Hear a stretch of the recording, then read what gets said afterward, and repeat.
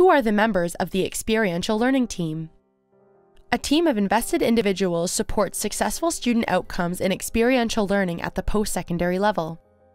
EL activities are intentional and structured, requiring a common understanding and goal within the context of both classroom and community.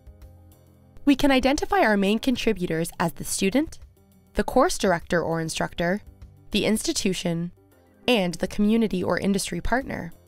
This multifaceted team enables student learning and provides accountability for everyone within their individual settings through commitment, collaboration, and cooperative management of their respective roles and responsibilities within the EL framework. A large piece of the project has to do with the client relationships surrounding the project and the project management. And so a large piece of it is me first setting up that relationship to ensure that the students are getting a client that will respect the fact that they're a student, number one, and respect the fact that they're still learning, knowing that they are almost ready to go out the door. So there may be some bumps along the way, but there's nothing that we can't resolve. I would say over the 6 years I've been doing this, I haven't had any displeased clients.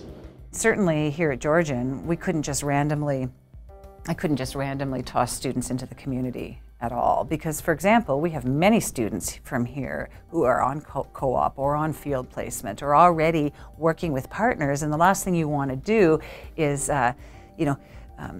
overuse a partner who's a solid partner. So you have to have good relationships with the folks who are organizing placements, for example, and know where students are. You have to have those opportunities to know what else is going around you in the institution. So definitely your background research and your pre-planning are key. That's the first thing that we do in advance of the course. We spend a considerable amount of time fostering and nurturing those relationships with industry partners. We ask for them to come up with a tangible project that the students can work on throughout the semester. The project management course then, once it starts, the students then meet with their internship industry partner.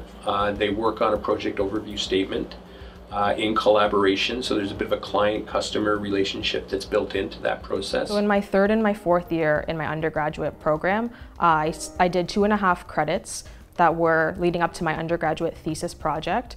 So I wrote my thesis on the work that I was doing with the healthcare system. So my project was on standardizing the preoperative process across Niagara Health.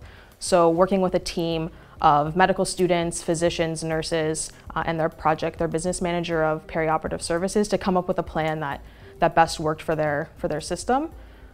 So through the courses that I learned, or through the courses that I took in my undergrad, I was able to use the theory and apply it to that real life quality improvement project in healthcare.